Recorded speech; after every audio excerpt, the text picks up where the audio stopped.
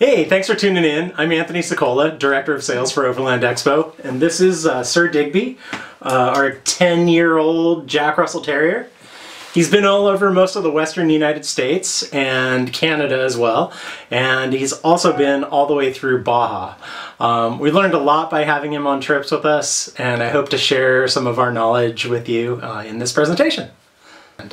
If you don't currently travel with your dog, there's just a few things to think about before you take that first trip.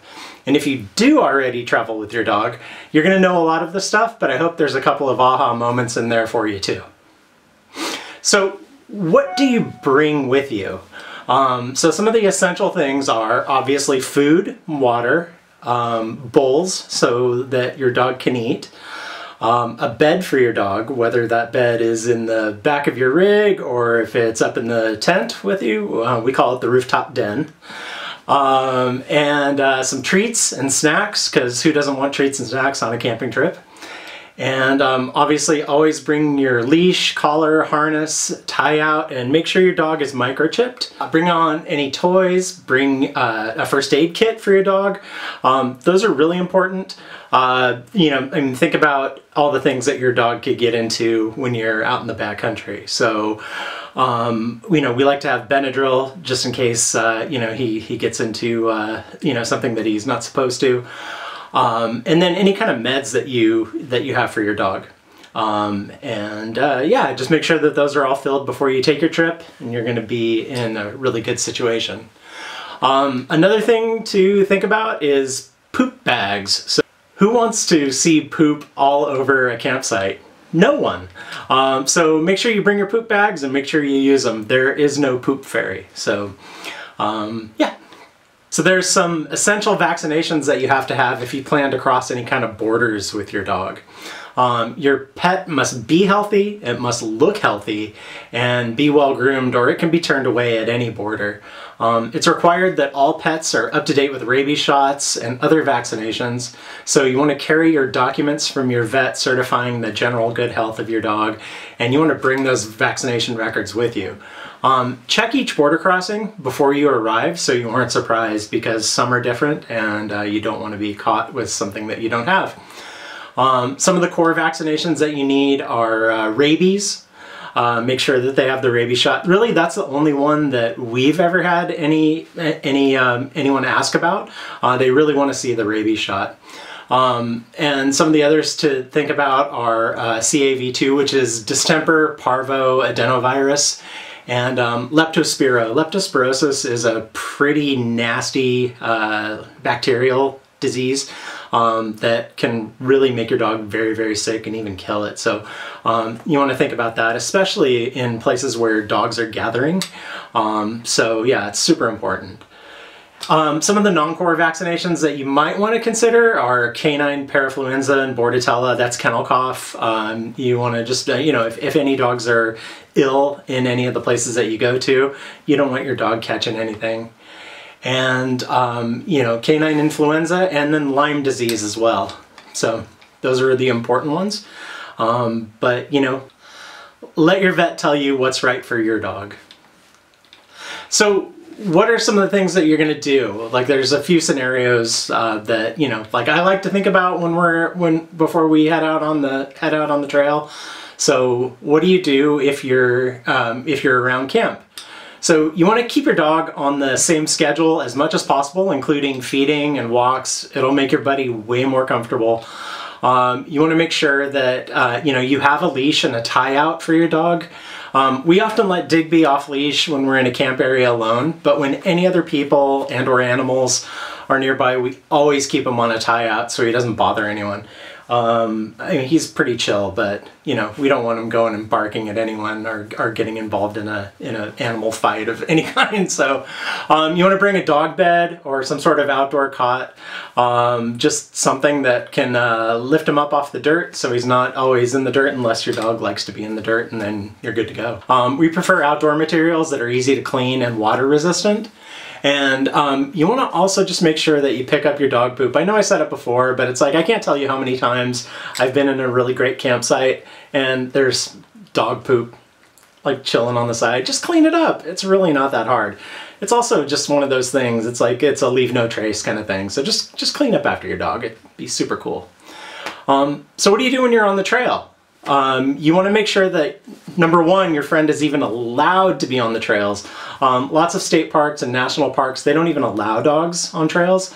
So just make sure beforehand that you're not breaking any laws, and then just make sure that that they're allowed. You'll always want to leash your dog if you're on a trail that's being used by hikers. Why, you ask? Well, a leashed pup is a safe pup. So you want to keep your buddy away from natural hazards like cliffs, boulders, rivers, all of those things that he might walk off if he weren't on a leash. The other reason is just to be courteous to other trail users. Not everybody loves dogs, and so you just want to make sure that you're you're just being courteous. I think it's a good thing. So the other reason you want to have a leash is to respect wildlife. Digby here, he'll chase any squirrel, any chipmunk, or any other small animal he sees. It's fun for him. He won't hurt him. He just bugs them, but it's not very respectful to the wildlife. So a leash keeps him and other forest critters safe. So what do you do when you're out seeing sights? So there's a few questions you need to ask yourself here. Are dogs even allowed? So most national forests and BLM lands, they allow dogs, but some don't. So most national parks and some state parks will not even allow dogs on trails. So the same goes for historical monuments and ruins. So make sure you know this before you go, and make sure you have a plan. So like, what's your plan if dogs aren't allowed? Are you gonna board your dog for a day? Are you gonna get a pet sitter? Does your partner hang back and watch the fur kid? Make sure you have everything covered and make it easier for yourself and make it more enjoyable for you. And never, and I mean never, leave your dog inside a vehicle on a hot day. Even on an 80-degree day where it's super chill for us, it takes only 10 minutes for the temperature in a parked car to get up to 100 degrees. And that's painful, and it's really no way to treat your furry friend. So, just please don't leave your dog in a car, ever. Yeah. So the other thing you want to think about is how you're going to sleep. Are you in a ground tent or a rooftop tent? Have you tested having your dog sleep with you in a tent? That might be something you want to test out before taking a long trip with your dog. You might want to go on an overnight, or even just test it out in your driveway or backyard. Does your buddy like to sleep in the same tent with you? Well, yeah, I mean, Digby loves it. He sleeps in our rooftop tent. Like I said, we call it the rooftop den. And he, after the first night, he really loved it. But, consider how you'll get your dog into the tent and how you'll get them out daily. That might not be such a big deal for a ground tent, but if you're, putting your dog into a rooftop tent, you want to make sure that they're comfortable doing it before you go and do it on your own. So, do you need to create any kind of space inside your rig for your pet to sleep? So some dogs, they don't like to sleep with you, so you'll need to find a spot in your rig to set up their sleeping area. Consider the heat, the cold, make sure they have enough water to last the night. And that's a really good one to just think of in general. I mean, dogs just need water a lot, so make sure you're always carrying it with you. Carry it on the trail, carry it in your rig, put it up in your tent with you, just so your dog can get a drink of water when he or she needs it. So, you can buy processed food, and you can pretty much buy that regularly on the road, or you can make your dog fresh food. The things that you need to think about is how you're going to store it, where you're going to store it. Are you going to be able to find a good place that you can easily access it when you're on the road? How long is it going to last? And do you have any kind of backups just in case? We make Digby fresh food, and we find that it's really hard to kind of keep even in a refrigerator in the back of our truck because it does take up a lot of room. But we started making him fresh food, and he won't eat anything else now. So he's a little spoiled. I don't know if you can tell. So the other thing to think about is water. How much do you need for you and your dog? So just like you, dogs require approximately 1 ounce of water per pound of body weight.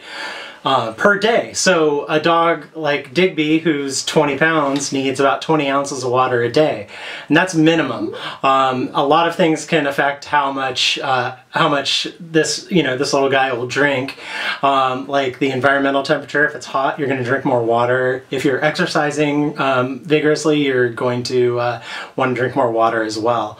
So just make sure you bring enough for you and your friend. It's super important, and one of the main reasons why people can't spend more time out in the backcountry is simply because they run out of water and they need to replenish. So just bring enough to make sure that you can stay out as long as you want to. So for food and water, we use collapsible rubber bowls, and they're really great. They take up very little space in the truck, and they're really easy to clean as well. So highly recommend picking up some of those if you don't already have something like that. We've tried the fabric ones, but they tend to leak, and I just don't like them. So you'll probably at some point need to keep your dog healthy when you're on the road. Depending on the length of your trip, you'll probably need to find a vet in the country or in the state that you're traveling in for routine care, checkups, to prescribe medicines, and to kind of help administer booster vaccines if you need them. The easiest way to find a vet is really just to Google it. Google a veterinarian in the town that you're in, and read Yelp reviews, read Google reviews, and that's one of the best ways to find somebody that's trustworthy. If you're in an emergency situation, it's important to be as prepared as you possibly can before you get out there into the backcountry. We had a work trip with everyone from Overland Expo one year where we were out at Marble Canyon, and Digby got sick. This happened in the evening on a Saturday, and he continued to be sick through the night, and we didn't feel like it was safe to drive out at that point. We were probably 15 miles off road at that time, so and it was dark, and we just didn't want to drive out. So we waited until the morning. He was still okay by then, but kind of listless. We ended up having to drive 4 hours to get to St. George, Utah, and it was a very, very long trip, and it was really scary. So I think about those things now when I'm planning my trips. So yeah, so in conclusion, it is super fun to travel with your dog or your cat or your ferret or your bird or your iguana or whatever you want to travel with. But just make sure that it's that you can take those animals across borders, and make sure that they can stay healthy when they're on the road, because the most important thing is making sure that they're taken care of in a really good way. It's super fun to travel with him. He makes our lives better, and I can't imagine traveling without a dog. So I hope you learned a little bit, and hope you take your pets on the road with you. All right. Yeah, so thanks for joining us, and we're happy to have you here for Overland Expo Virtual West. Thanks, and have a great day.